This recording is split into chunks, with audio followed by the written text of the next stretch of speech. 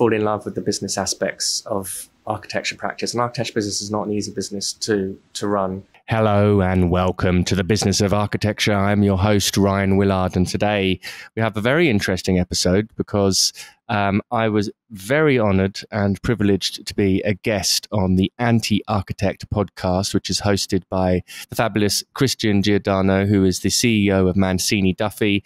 They've been on the Business of Architecture podcast a number of times. Once we had them, all of the partners on, and we've had Christian on individually as well. And they're really an incredible, interesting, innovative business in architecture. And I really, really admire everything that those guys are doing. And one of the media activities that Christian is involved in is this brilliant podcast, The Anti-Architect, where he interviews lots of very interesting people from the industry. So if you're not subscribed to that, go and check it out and hit the like and subscribe button. And he invited me on when I was in New York a few months ago, and I was very happily obliged to jump on the opportunity. And we had a very interesting conversation where we spoke about late payments. We talked about some of the difficulties that many businesses face with being able to ensure that their clients are paying them on a regular time frame, and the difficulties that many, even sophisticated businesses like Mancini Duffy, the challenges that they face in making sure that they're being paid on time as per contracts. We spoke about podcasting and the opportunities that provides in somebody's individual career, for marketing of a firm. And we talk about more generally the state of the architectural industry and the mistakes that many businesses make when they first set up. They make with their marketing, they make with their keeping projects on target. And Christian did a very well-researched podcast and asked me some really pertinent and interesting questions. So I thought we'd share that interview here on this platform in case you're not already subscribed to the Anti-Architect and you haven't come across the interview. Sit back, relax, and enjoy Christian Giordano and myself in conversation. Have you ever had trouble finding an architectural photographer who could really make your project shine? Today's episode is sponsored by renowned architectural photographer Tobin Davies. Tobin Davies eliminates the hassle by traveling to your location to create the stunning photographs your project deserves, and we are happy to support him here on the Business of Architecture podcast. Visit tobindavies.com or bayawayphotos.com to book a shoot in less than 10 minutes and ask about the special offer for Business of Architecture podcast listeners. Again, that's tobindavies.com or bayawayphotos.com. Hello, Anti-Architect podcast listeners. I am excited to have Rion Willard, all the way from England, here in the studio as my guest on the Anti-Architect podcast. Rion began his journey in architecture with renowned firms like Grimshaw and RSHP before launching his own firm, TTHS Architects. However, the challenges and financial stress of running TTHS drove him to delve deep into the intricacies of business management and learn everything he could about running an architecture firm. His pursuit of knowledge led him to interviewing leading figures in the AEC industry from all around the globe, which culminated in the widely recognized Business of Architecture UK podcast. Over time, Rion expanded his expertise in areas such as marketing, sales, and the psychology of teams and individuals. Leveraging his relationships with industry experts, business consultants, and leadership gurus, Rion has gained a profound understanding of the components that constitute a prosperous and influential practice. He currently serves as a director of consulting at the Business of Architecture. Through the SMART practice, which is trademarked, he has advised over 100 architecture firms, helping them achieve financial success, freedom, and fulfillment. The Business of Architecture is among the premier podcasts in our industry. With nearly 500 episodes, it stands out as a definitive source for insights on the often overlooked aspect of our profession, the business side. I've had the privilege of being a guest on the show multiple times, and several of my partners have also been featured by Rion. And most importantly, Rion is a UK-based Bruce Springsteen fan. Yes. You know, I was in New Jersey yesterday and I was in Princeton, and they've got a big statue of Bruce with his guitar and a big shawl on. I had to get my photograph taken with him. So that's great. Well, Rion, thank you so much for being my guest here. My absolute pleasure. So, I've been a guest on many podcasts, and not to offend the others, but my episode as a guest on yours on the business of architecture, which when I looked, it was all the way back in March of 2021, wow. Called Transparency and Leadership. Still to this day gets referenced by people. The reach of your podcast is pretty amazing. I will say, like, people have said, "Oh, I heard you on Business of Architecture. I heard you on," and that like blows me away. That it's out there and people absolutely love it. You've also had my partners on, which obviously we thank you. What has been the most rewarding aspect of hosting this podcast? Things like this, basically. Just I was walking around New York yesterday, and I was thinking how privileged I am to be meeting all these amazing, interesting architects all over the world. We at the moment have about 80 different clients who I work with very intimately. I had a client yesterday take me around Princeton, show me all of her buildings, her developments, her projects. There are these really kind of intimate relationships that have been gotten built. And the podcast has kind of opened up this enormous network of people that I would never have been able to get into contact with. And it's happened all from basically my little bedroom studio in East London. And even the relationship I have with Enoch, my business partner, mm-hmm. he started off in his kitchen in Visalia. Wow. And there we were in these two little rooms at opposite ends of the world, and have grown this amazing network, and a business has kind of organically grown from it. And we've continued to sort of invest in ourselves with business knowledge and education and leadership, and kind of distill as much as we can from it and put it into a structured program to put architects through. Yeah. But I would never have. I only started the podcast for quite selfishly, because I wanted to know, well, what the hell are other businesses doing? Because, I was running my architecture firm, and very quickly it became, I thought I was good at sales. I thought I was good at talking with people. I thought I had, a kind of sense for that sort of stuff. But there was an element of it that just seemed so ridiculously hard. And like I was almost had a handbrake on.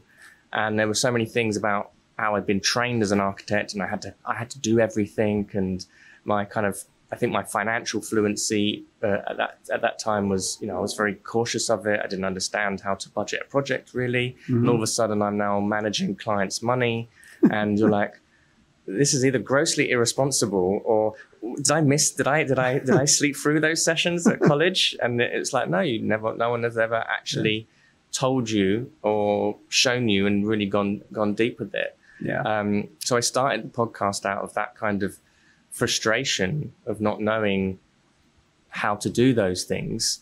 And it just, I just wanted to start reaching out to people who I admired, was interested in, wanted to see what they were doing.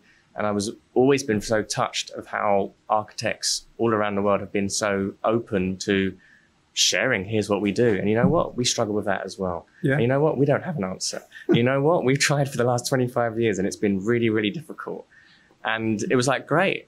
That's really fascinating. And so I kind of just became obsessed with that, and kind of just fell in love with the media side of it as well. And it also, enabled me to implement things in my own business and to grow it. But certainly the biggest thing from the podcast is the network and the relationships and the people that's great. I could never have imagined that was possible. You're right, that architects, a lot, listen, there's always the ones that, they know everything and that's the way it is. But most that I come across, and especially us here, we're the first ones to go, oof, I have no idea how to even do this. Where do we even begin? Luckily we have this internet thing. We can look it up, listen to your podcast. Yeah, Google it, what's going on.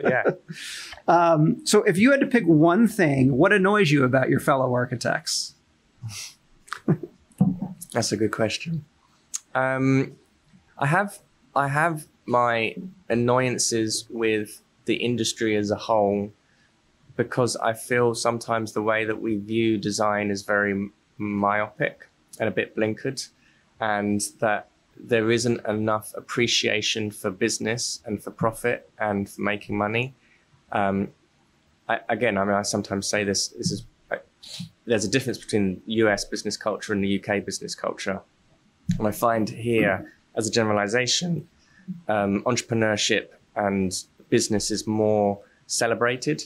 In the UK, we pretend that it's not happening. And we sometimes pretend that, profit is a dirty word. I mean, that happens here as well within the architecture industry. But that I feel is grossly irresponsible. It's a culture thing that's developed from university. I appreciate it's unintentional. There's no one at university telling us business is bad, but through the negation of our education, which is so focused on a very specific part of design as well. It doesn't talk about how we're actually dealing with other human beings, how we're communicating and problem solving as teams. And the gestation period of an architect is unnecessarily long. And it means that we come out and we've been very deeply indoctrinated with a particular design philosophy, which then ends up hurting us when we start trying to run a business. And then we have the audacity to wave very meaningful and important flags of how we want to change society, sustainability, diversity, inclusivity. But yet we're failing to be financially responsible in our own businesses and actually feed ourselves before we can go off and help anybody else. And it means that just doesn't sit well with me. And it's frustrating. And that's part of the mission of the business of architecture is profit for purpose. Like, we've got to get really serious about making money in the business, put it as a priority, learn the mechanisms that are involved in doing that, and have the culture of the business where everybody understands we're running an organization here, we're doing it for money, we're doing it for profit. And guess what? We've got values and a philosophy that means that we can reward our team members well, we can up-level the kind of the careers and the salaries of the team of everyone involved. And also we can use our profit to have agency, to make a difference in the things that we want to do. So very well said. And so how on the academic side do we begin to change this and that part of the education process? Because, and by the way, I agree. I don't understand why architecture is 5 years long. Yeah, I never understood that. It's just to do one more studio or whatever that might be. It never made any sense whatsoever. And now with college being more expensive, it's just more debt. Yeah, exactly. It's an enormous length of time. I'm quite happy for people to, I think the academic world you should have a course called architectural thinking. It should be divorced from actually becoming an architect. I think architectural education is fantastic in and of itself, and there's lots of benefits of doing that. And academics will actively say, well, the purpose of education is not necessarily to feed the industry. Okay, well, then tell your students that, because they're investing a lot of money to become an architect. And academics are quite proud in the fact that we're producing thinkers. That's another question that we can get into another time. But there is an investment that students are making to become an architect, and architectural thinking and strategy is fantastic, and you can have it as an isolated design subject, and you could do a master's in it and spend a PhD in doing it. But that doesn't need to be the only way to becoming an architect, and you could very easily have a degree which is 3 years long, or even you don't even have to go to university. And I think actually having a more apprenticeship scheme, which we're starting to see happening, but having people who are trained in practices, and certainly larger practices could start to have more of an active role in education. And guess what? They should be allowed to charge people for education as well, or have it as another business revenue stream where you've got educational components that can be digitized and people can be downloading it and they could be training themselves. And then that can give them access to then perhaps becoming employed as interns and things like that. Yeah. And, there's lots and lots of different routes into becoming an architecture, but a lot of them all come from, first of all, let's just share the experience of being in an office and not remove the reality of the economic force that shapes architecture. Please, let's play with it. Let's talk about it. In academia, I struggle to understand why we become so well versed in being able to deal with all of the other forces that shape architecture, from imagined socio-political things to environmental to tectonic to philosophical to arts-based, but money is left to the side. And very rarely, even when we do something as practical as design a building to any kind of budget at university, that's insane. That's absolutely insane. How can our clients be investing huge amounts of money if they're talking to people who are not fluent in the world of finance? Of course, we're not trusted as professionals. We shouldn't be, because we haven't been trained in that. I tried to explain my parents. I come from a long lineage of accountants, and interestingly, I always fought against accountancy, and now I'm kind of professing the same things, but in a very different way. And I have conversations with my parents. And my mum was an accountancy teacher at kind of colleges, and she was often like, but she's like, in accountancy, when we teach, it's very different from the real world. And I was like, yeah, but in academia and architecture, I think it's almost unrecognizable from the real world. At least in accountancy here, you're talking about theoretical, hypothetical situations, and you're missing things out. In architecture, you can get into a world of complete fantasy that's completely not underpinned by any kind of real reality. Right. I don't want to undermine that completely and say it's useless, because it does have its value. And what we're also starting to see is that a lot of the value is actually appreciated more in other industries who require that kind of thinking. And then we look at tech platforms, they pinch very creative architects and they start paying them massive salaries. Developers. Construction side, there's a lot of people that pull them. Exactly. It makes sense. I think about, my architecture, my undergraduate, and I was lucky at the University of Miami in Florida. They had, most of the professors worked. Either they worked at larger companies or they worked for themselves, right? So there was a little bit of that, which was interesting, but you never talked budget. You never talked anything as far as, how much would something cost. If you even thought that way. I remember we had a student who did a final presentation where his building floated, and it was like, you even ignored gravity. Not only budget, but gravity. That's amazing, and listen, it was cool. I get it, and definitely got A's for sure on that, right? But then you get into a situation where you have students that now are out of school, they come to a firm, and it can be pretty demoralizing and deflating, where it's, we're not doing that. There's a budget and they can't afford this, or you may have designed this or worked on it, but now we have to redesign it because the client can't afford it. And, I don't care what architecture firm you work at. With maybe the exception of some of the Black Cape architects, budget is always part of the process. It really is, and that's that. What's interesting is, a lot of the work that we do with our clients now really puts an emphasis on them understanding the budget of the client, not just what the budget is, but how are they coming to that number? How are they devising it? Where is their money coming from? If you're working for developers, what's their investment cycle like? What are their financial cycles like? Where are they having issues with their own liquidity? How can you now start to structure your own offer and design process that kind of complements where they're having dips in their cash flow? Oh, and guess what? You can make more money by doing that and not actually provide any more additional service. Things like, you recognize a client has they don't have that much money for the soft costs up front for a piece of architecture. Then great, okay, then what happens if you start charging a base rate of fee, and then you negotiate an uplift or bonus type of structure on the amount of units that gets put onto a site, or if approvals comes on. Again, you're starting to play the game of taking risk. Your business needs to be working foundationally to be able to start taking that kind of risk. But we start seeing people who are now getting paid 3 times as much money as they would have done for a regular service, because they've understood and they've taken the time to just be fluent with their client about how's your budget working. Because there's a design process there. And developers, we often think of developers not being very creative, but they absolutely are. Oh, they absolutely are. When it comes to deal making, financing, how they're doing that kind of stuff. And I think that's really fun, interesting.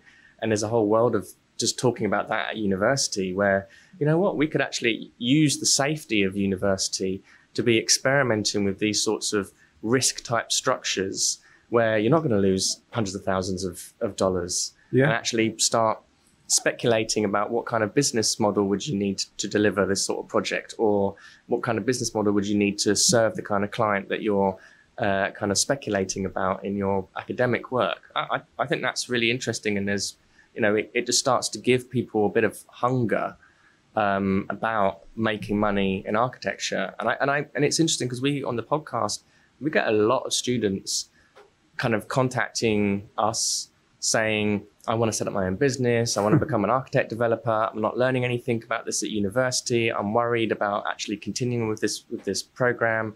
Do I stick in university, or should I go out and try and sell a product, start a YouTube channel? And we see all this sorts of stuff. And I think that's really, I mean, the appetite is there for it. I don't necessarily think the academic world has the ability to necessarily serve it. And we also forget that the academic world, the universities are brands, and they are businesses themselves, and they need to get bums on seats, and they need to sell their own programs. And the way that they sell their programs is to ensure that it's the most sort of compelling, tantalizing, easy thing for them to market and perpetuate their own message. So last question about just architects in general. Why do you think architects give away free work so much?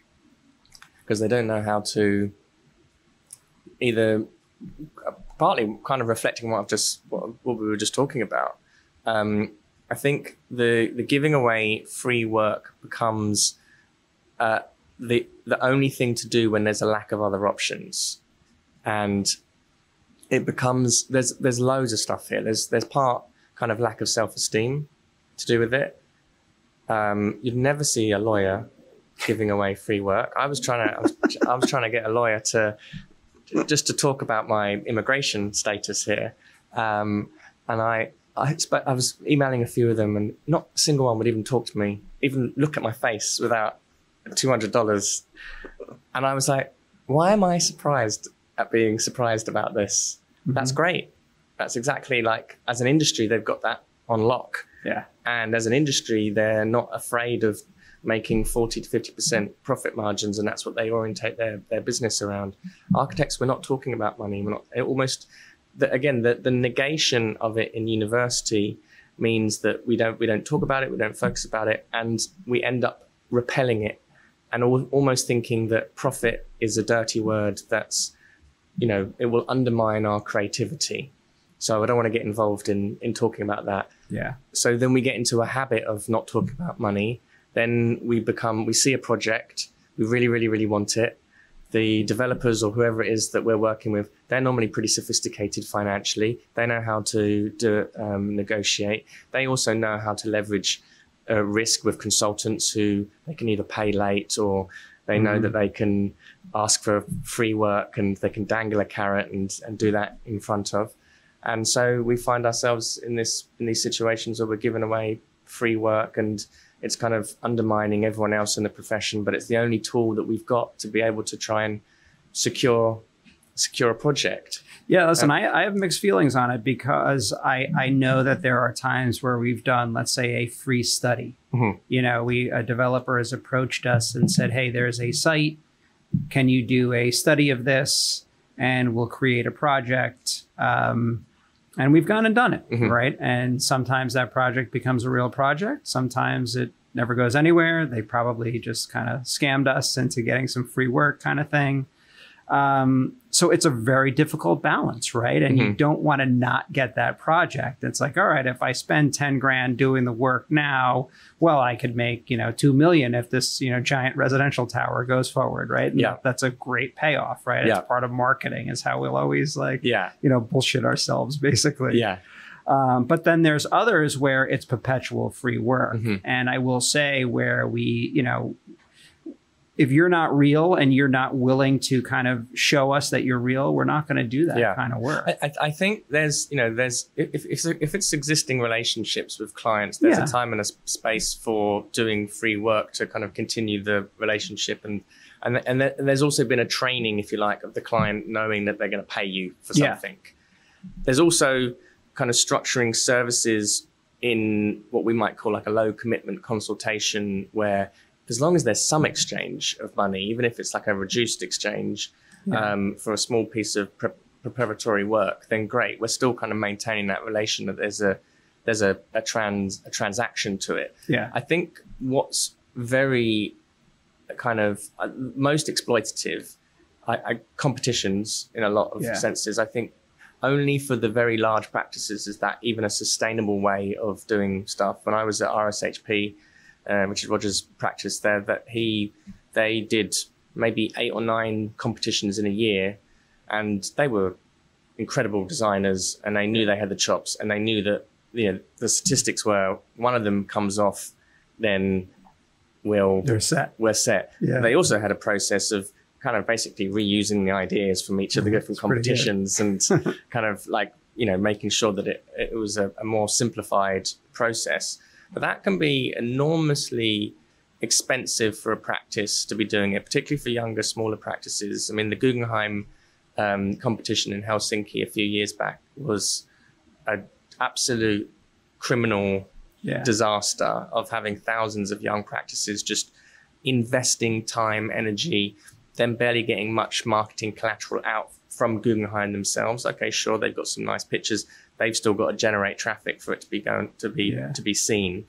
And then the practice that won the project, they get a stipend. They're not able to negotiate their fees fully, and then the project doesn't even happen. Yeah, and they have taken enormous risks to make that thing happen because it could be so game changing. I'm sure, you know, that particular practice, they did get a lot of marketing and publicity as a result of it, but there's a huge kind of, this is so much risk.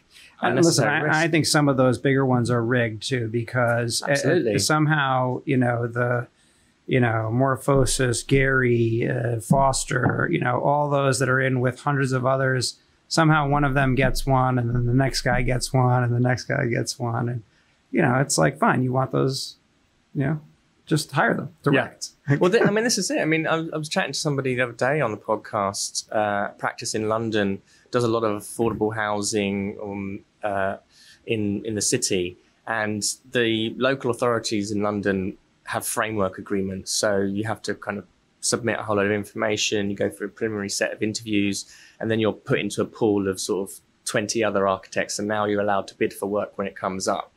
Doesn't mean that, you know, they're equally going to distribute it amongst that 20, which I think would probably be a better idea. Because now you've got 20 architects. They're all competing against each other. They all know each other as well. They all think very highly of each other. And then, you know, this practice I was talking to, they did the numbers, and they were spending about £250,000 Sure. doing, you know, proposal after proposal after proposal in a period of, I think it was 2 years or so. But it was an enormous investment of money. And it was like, well, is this actually working? And if we're doing it, then all these other practices are doing it. We know them. We trust them. Why can't we just divvy up the work between us? Right. Absolutely. So I just want to talk about your prior firm. So there are many consultants, you know, for architects, large firms like Zweig, who have had on this podcast, PSMJ. There are business operating systems, coaches, EOS, Scaling Up, Rockefeller Habits, Jim Collins. I could list, you know, goes on and on, right?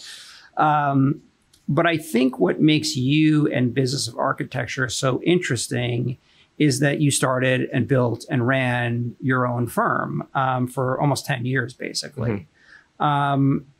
Just talk to me about sort of that firm experience, you know, and you know, what that was like for you, sort of creating that firm and then ultimately seeing and morphing it into what it is today. Yeah, so I started off, you know, kind of came out of Roger's practice, and very quickly had to kind of, you know, I was designing whiskey distilleries and museums and large scale stuff, and then suddenly it's down to, you know, rear end extensions on people's houses. And that was a bit of a mental jump that took me a while to get into. And you suddenly realize this big void. And I think I did set up my business quite young. I was in 31, 32.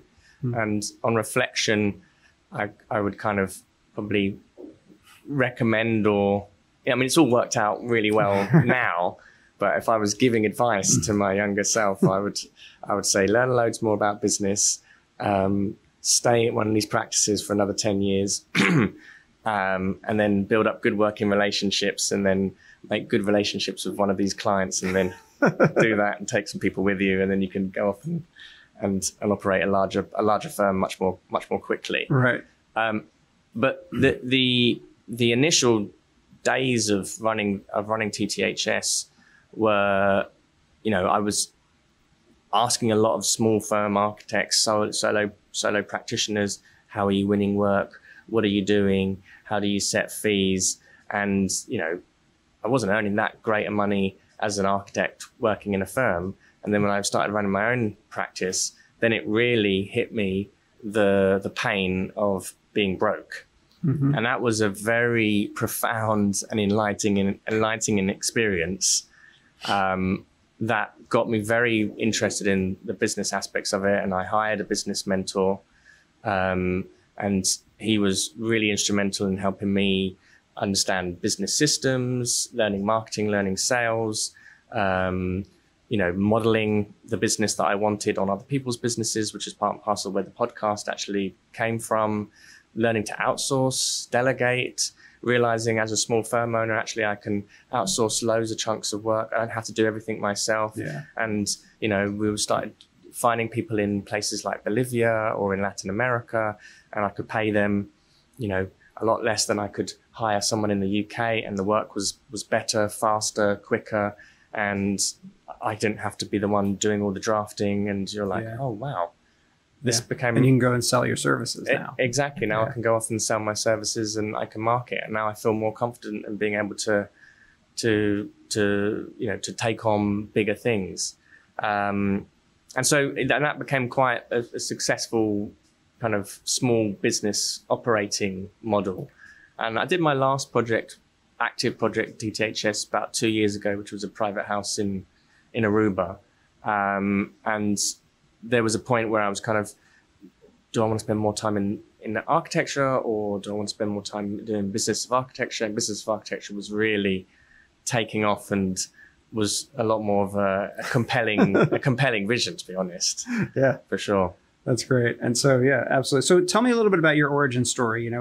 Where did you grow up? Did you always want to be an architect? Yeah, I grew up in South London.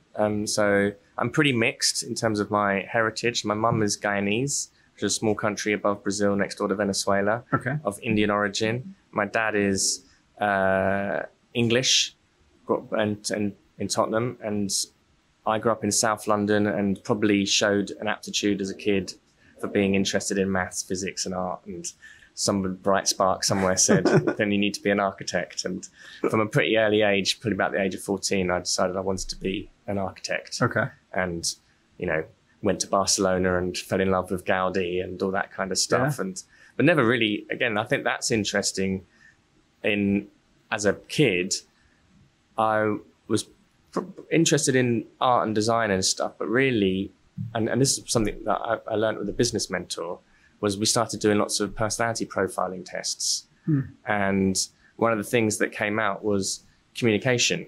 And I think in my own personal career as an architect, working in practice, working for myself, one of the frustrations was I want to be talking with people more.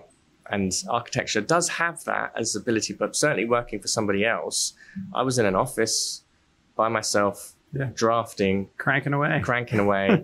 And I used to be the one that would go and sit with the comms team. What are you guys doing? You're on the phones all day. You're talking to people, like you're out there, you're doing media-based stuff. I would often ask, can I present something? Can I talk with the clients? No. Yeah. You get that. That was very deeply frustrating. And working with a business mentor kind of pulled out. He was like, well, actually, your personality is, you're a communicator. You should be out with people on talking and doing this kind of stuff. I was like, I know. And so that again, that was another thing that kind of made me shift career trajectories, if you like, and to let go of architecture and be at peace with letting go of the design work, which is, for the most part, for me personally, a lot of, I don't enjoy design that much. Right. Even now we're doing our own little apartment in up the road in Harlem. And I've barely been involved in the design project. My partner, she has done pretty much all of it. And you need to talk to this person. You need to meet this person. He can help. She can help. So have you moved to the United States now? Not quite. Okay. Not quite. You're working it's a on work in process, yeah. So let's talk about the business of architecture.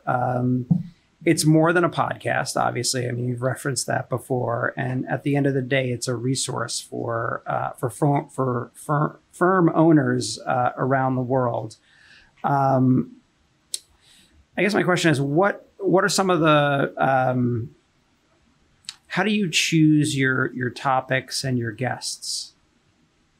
That's a very good question. Nowadays, Enoch and I are focusing more on doing interviews with each other. I noticed. Because we're able to craft a kind of more kind of curriculum, if you like, and we feed off a lot of the questions and the comments that we get from listeners. And so we've always viewed the podcast as being like a kind of conversation with the industry, and for it to be less one-way directed of us talking, if you like. Sure. So even though that's what it is with a podcast, but you're broadcasting, but then you get feedback, you get engagement, and the conversations, the questions that people are asking then informs how and what we're going to talk about next. So that's always been something we've been very cognizant of. And we've also, I mean, it's a bit in a way, there's a kind of a tension level. So when we look at our podcasts and we recognize that people watch them, the ones that often get the biggest views, there's always certain words that are in the headlines. Okay.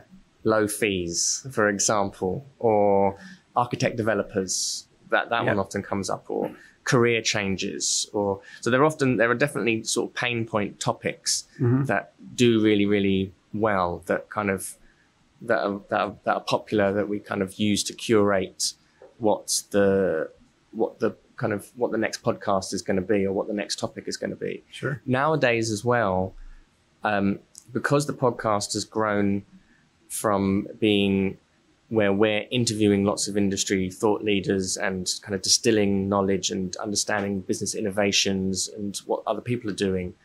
And now it's kind of grown into our own consultancy, where we've got an active program with clients. We have a very immediate feedback loop, if you like, to what are people dealing with? What are the pain points? What are the problems? How is the economic situation impacting businesses? So the complaints and the troubles and the challenges that I'll experience on a day-to-day basis, actually talking with architects who I'm working with, will often inform the podcast and the types of clients and guests that we have on. The other part of it is that is how active people market to us to be on the podcast. So these days we have a lot of people who put their name forward to do it, and then so we have a process of screening guests. Sure. And we get booked out for it's a bit ridiculous now. It's kind of 6 months in advance, and it takes too long, and we're trying to increase the amount of content. That to me was the weirdest thing, when people reach out to me and say, "Hey, I'd like to be a guest on your podcast," and I thought, "Oh wow, okay." Yeah, you start to see how it works, and I have good relationships with PRs as well, and PRs are fantastic, and they get a listening for the podcast, and they'll often, like a good PR will contact me and say, "I've got this client. They're doing this innovation in their business. We think it'd make a really good story. Here's some things that we could discuss. And if it looks good and they've, put it in a great way, I'll jump on the phone with the PR and talk a little bit more. And then they'll introduce me to their guest, and we can do that. I mean, nowadays, I'm kind of more interested in sort of leadership issues and topics, and really looking at businesses that are doing certainly innovations with the way that they're structuring their fees, how they're commanding and protecting profit margins, how they're negotiating, and the firms that are transparent and wanting to talk about that are some of my favorite ones. And you know, you guys, for example, allowing us to have the whole leadership team was a fantastic, unique experience. And we're an open book for good or for bad. We share everything, right? It's brilliant. And because what that allows me to do as well, when I hear that kind of stuff, I'll use that when I'm talking with clients. Go and listen to this podcast that I did with Mancini Duffy, because it's a big difference when it's coming from an architect who's in the field doing it, and here's how they've done it, and here's the story, and here's an example. So that as well, it kind of becomes very important. I'm very interested in speaking to architects who are actively engaged with the business and who are innovating, and they celebrate it. Yeah, they celebrate it. I mean, that's really the main. If you want to build a business of architecture podcast, just celebrate business. Yeah, absolutely. It's as simple as that, really. How'd you meet Enoch? LinkedIn. Oh, really? Yeah, and in fact, me and Enoch and I, we had a relationship, digital, online, for many years before we actually met in person. Wow. Probably for about 4 or 5 years. Wow. And I was just saying earlier, actually, I met Enoch in California recently, and it was the first time we'd been in the same room since 2019. Oh, wow. Okay. It's extraordinary. It's extraordinary. But I was listening to his podcast originally. So he'd probably done maybe a year or so, or 2 years of the business of architecture out of his kitchen. And I wanted to interview people in the UK, and I found Enoch on LinkedIn and sent him an email and said, hey, I'm in the UK. I want to interview UK architects. Can I put them on your platform, or can we share it, or something like that? And he was like, absolutely, great. Jumped on a call together. He told me what he was doing in terms of interviews, and then that was that, really. That's great. That's great. So talk to us a little bit about the consultancy side of business of architecture. What size firms do you work with? You know, how big is your staff at this point? If you're consulting with a ton, it's obviously not you alone, you know, doing all of this work. How does the actual, you know, physical part work? There's 4 of us in the team now. So we have 3 of us are consultants, and then we've got an office manager who deals with all of our communications and kind of liaising with clients. We have a kind of an array of different services. The practices that are probably the sweet spot are between the 5 and 20 range, because they're mature enough, they've got basic systems in place, they've got some ability to be winning work, and then there's a lot of good things that we can kind of build upon, and they're looking to go from, you know, good to great, and they're ambitious, and they want to be making the business work. Right. We have quite a few solopreneurs and startups, and I think that's really great, because we often hear from the practices who have been in business for 30 years saying, I wish I'd done this, you know, right at the beginning. But they have a slightly different set of needs and requirements. And normally it's about getting money into the business as quickly as possible, building up a pipeline which is reliable. And we set a kind of set of benchmarks. We have a thing called the 200 Club, which is what we would gauge a high performance business, which means that for every full-time equivalent employee in the business is bringing in $200,000 per annum. That's our metric as well. Fantastic, yeah. And it really, it's a challenging one to get to. But we'd like to push it to 250, but yeah. Yeah, right. And it's great, because it's one of the first things we do when we have any business come on is we do a very kind of thorough audit for 3 months.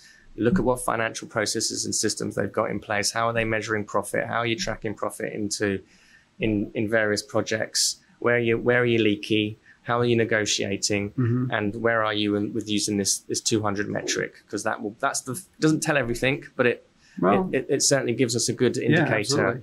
And you know, if a business is below 100,000, I'm like, okay, well, we're not going to do anything until we've built a pipeline, and we can see, at least in theory, you could get to 200. Yeah. And it means we can start opening up. How are you setting your fees? What are you looking at? What are you tracking? What's your hourly billing rates? What kind of profit margins are you having? Yeah. So we look at all of that, and we have a kind of the first benchmark, if you like, is to become what we call a rainmaker. So once you're a rainmaker, it means you've got a pipeline, you're able to win work, and you've got the ability, or you already are at 200,000, you're in the 200 club. And it's amazing. We've got practices who, I mean, I think the highest practice we've got is about $450,000 per for a full-time employee. Good for them. We've got one practice who's striving for 600. Wow, good for them. And they're focused on, they're out in California in the sort of Silicon Valley area, wanting to work with lots of tech companies. And I will say though, the bigger you get, the harder it is to achieve that, because now you have all this other stuff, right? And a whole group of non-billable people exactly that eat away at everything. But it's interesting because there's these kind of shifts that happen in the business from, say, 3 people. We often do it in powers of 3. So 3 people, then to 9 people. Something happens there with what you were doing at 3 people no longer works with what you're doing at 9. Yeah. And then from 9 people to, say, 27, what you were doing at 9 people now starts to break down. Yeah. And so on.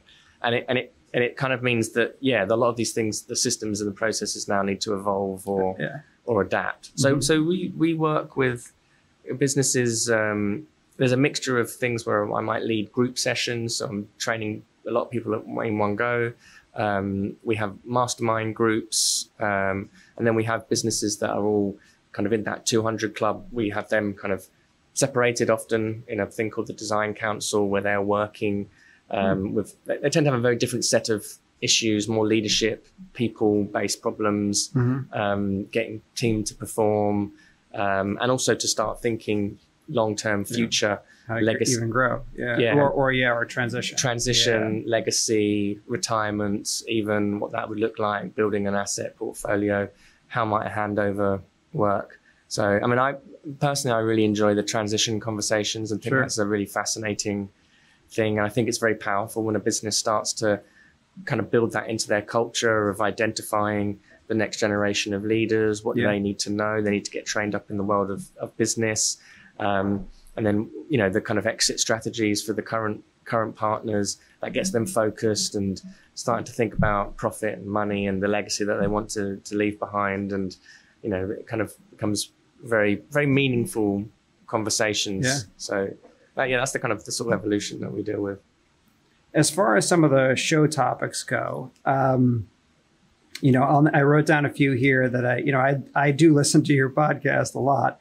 I mean, you've covered everything from negotiating to, we talked about ownership transition, architect as developer, growth strategies, compensation, client, software, project management, design, marketing, innovation, construction, collections, fees, people, purpose, recession, getting paid, psychology, smart buildings, what success looks like for owners. And I wanted to pick a couple topics here. I'll pick one and then maybe you pick one as we kind of begin to wrap up. I was fascinated by this idea about getting paid. So of all the things we do great at Mancini Duffy, as I can tell you, we obviously are very innovative. We can sell our services. We win lots of projects. We're busier than we've ever been. We know how to grow revenue. We know how to make profit. You name it, we do it really well. I'm not saying we're perfect by any means, but the one thing that we absolutely suck at is collecting our money. And it's an industry-wide thing. It's a constant pain point. We feel like broken records to the project managers, and you can tell, you hear it in their head, like, here we go again. I know. Yeah. We're going pencils down. We're not doing this. We're putting a lien on somebody's property. Yeah. There's all of that. But what I found fascinating about one of your conversations was that you really encourage people to have that conversation about getting paid separate from the fee, but actually physically getting paid, like that check, with your clients before the project starts. Yes. So talk a little bit about that. Yes. Yeah. Well, this the reason why we really got into this as a topic was because this was one of the biggest problems we were seeing with practices. Yeah. We had a practice. I did a survey amongst our own clients of how much outstanding AR people had. Yeah. Sickening. I was shocked. I was shocked. I mean, it was more than 50% for most practices. Oh wow! It was crazy high. No, we're not that bad, thank God. And we had one practice who the worst I've ever seen was they had about $2 million of outstanding fees that hadn't been paid, and their annual revenue was only about 1.25.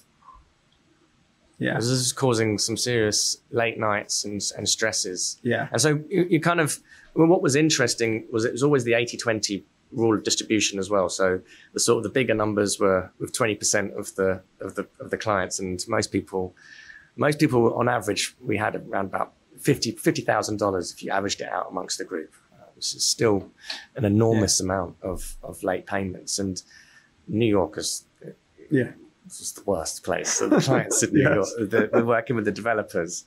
And it became very clear, and I did some interviews with some developers here in the city who were kind of discussing about how developers leverage their risk, and they know that they're very aware that architects are not going to have those kind of negotiations up front with them about payments. They also know that the architects are not going to preempt late payments in terms of, well, okay, I know this developer is going to be late with payment because that's what their business model is. They're waiting for money to come in. So how can we turn that into an extra revenue opportunity so that I'm consciously engaging in the risk that the developer is taking, and I'm going to be remunerated for it. Mm-hmm. So structuring a deal where, okay, if what we can do here is you can pay me on time, and that means you pay me at the beginning of every month, and we'll do it like a kind of flat billing method or a subscription billing method.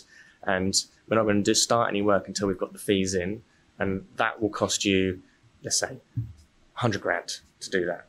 Or I know that you, in our conversations, you've told us what your business cycles are, that you haven't got liquidity at the front end for the soft costs. We can postpone until here when we get approvals in place, and then you'll be able to get more money out of it. And we're going to charge you 150 grand for that service of us being a bank, basically. Right. We're going to cash flow it. Yeah. So that becomes a little bit of a different way of sort of approaching it, where we're starting to preempt it and preempt the cycles.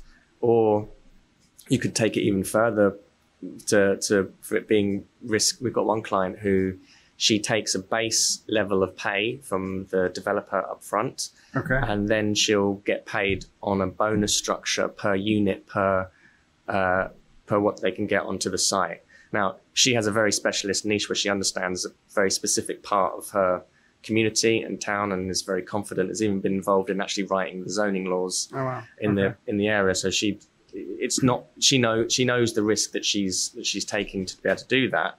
But then she gets paid maybe 2.5-3 times more than what she would have gotten paid. She's protected herself with getting a base rate that's coming in, that's on a kind of flat billing subscription model, we like to call it, where no one does any work until the money's coming in. That's great. And it's paid up front, and that's what we do. And we have that as a conversation at the very beginning. We do a thing called the permission step in the sales conversation. And one of them is, you say 2 reasons why some people may choose not to do business with us. Number 1, we're very expensive. Number 2, we take X amount of fees up front and we bill like this. Are either of those going to be a reason for us not to continue this conversation? Right. And so it's right at the early stages of a sales negotiation, and it invites the objections there and then. And then it's there, it's tabled.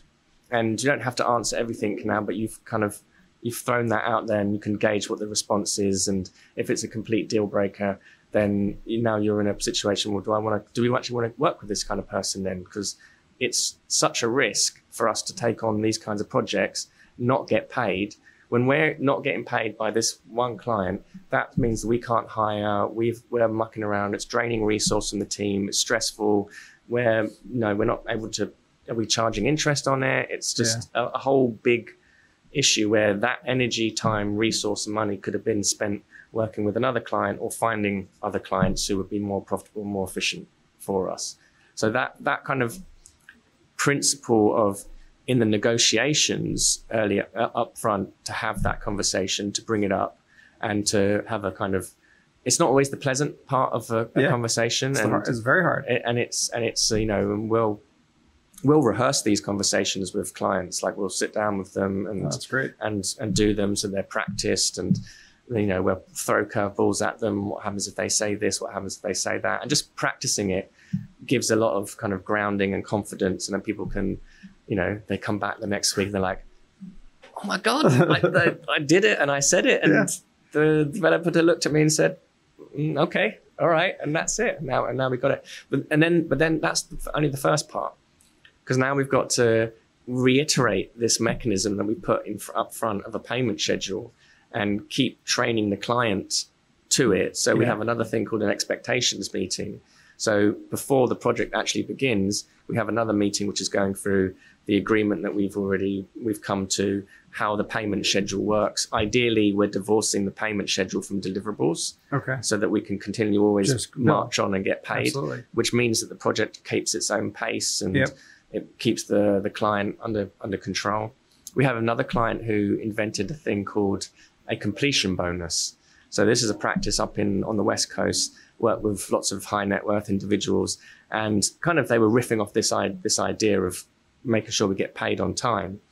And they negotiate a percentage of their fee, which gets put into an escrow account every time they receive income from a client on a particular project. Oh, wow. And so they might take, let's say they're charging, I think they're charging around sort of 15, 16%. So quite high fees on kind of, beautiful $5 million houses and above on that Northwest Pacific coast. And they'll take a kind of a slice of that 16%, maybe 1% of the total construction budget, and put it into an escrow every time the client pays them. And they call it a completion bonus. And at the end of the project, if the client has behaved themselves and has paid them on time and they haven't had to chase for any bills, if they've given them permission to publish the project and take photographs, if they've made decisions in a timely manner, then they get that money back. Yeah. And often the clients totally forget about it. And he was given an example of, they came to the end of the project, they wanted to take the photographs, and the client said, nope, we want absolute privacy. We don't want anyone taking photographs of it. And they were like, you might remember our completion bonus. We've got $250,000 sitting here in a bank account for you. We're going to hold on to that. Then you're forfeiting. What time do you want the photographers to come around? We'll make tea for them. I love it. But it's kind of like, the important part here is to negotiate and to identify the leverage points that we can have with the clients, and also to stick to them, because that's the other difficult thing. I mean, I always remember at Rogers, they had one partner whose sole job was to enforce contracts, and he was a bulldog. He was absolute bulldog. And I remember we worked on a project, and the client didn't pay, and he just stormed downstairs and he said, nobody touch anything to do with this project until they've paid. Yep. Go outside, go walk along the river, have coffee. We're not doing anything until the client pays. And that was like, right. And it was him, and he had 2 lawyers on his team. Oh, wow. That's great. It was very, That's great. So as we wrap up here, is there anything we haven't covered that you want to tell our listeners? Probably loads. I know there's a lot. We could go on for hours for sure. I think my main message is always to really fall in love with the business aspects of architecture practice. And architecture business is not an easy business to run. There's lots of complexity with it. There's lots of people that we're dealing with. We're often dealing with really financially sophisticated clients who know how to negotiate. They know where they can push on leverage points of their consultants. They know how to leverage their risk onto us as the architects. And it really is a kind of industry-wide effort that we must become responsible with the business aspects of because it will benefit everybody. Yeah. And it will reposition the architect to, being the ones who are truly deeply trusted advisors in the construction process, and it will make everything a whole lot better. Sounds good. So one more thing is you have to promise me you'll return to the U.S. Next summer so we can go to the Bruce Springsteen concert in New Jersey when he's back on tour for sure. So Rion, thank you so much for being my guest here on the Anti-Architect podcast. And honestly, thank you for a great podcast that you guys host, and it's a great service for our industry. To learn more about Rion and the business of architecture, check out businessofarchitecture.com. Rion's LinkedIn, his Twitter, and obviously listen to their podcast because it's better than mine. Thank you so much, Christian. Absolute privilege being here. Yeah, awesome. And that's a wrap. And one more thing, if you haven't already, please do head on over to iTunes or Spotify and leave us a review. We'd love to read your name out here on the show, and we'd love to get your feedback, and we'd love to hear what it is that you'd like to see more of and what you love about the show already. Hey, a quick note. This is Enoch here, and I have a question for you. Do you know someone who's highly professional, loves speaking with people, and is skilled in the area of professional selling? Well, if so, I'm looking for a director of enrollment to join our team here at Business of Architecture. This is a sales position. And if you or someone you know wants to impact an industry and earn an excellent income doing so, head on over to businessofarchitecture.com for more information.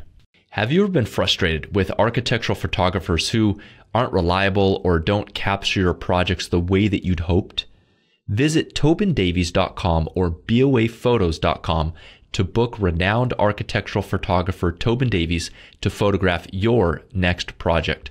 Tobin Davies travels to your location and specializes in architectural photography for modern, design-focused architecture. Again, visit tobindavies.com or boaphotos.com to get more information or book your shoot today. And tell him you heard about him here on the podcast for a complimentary package upgrade.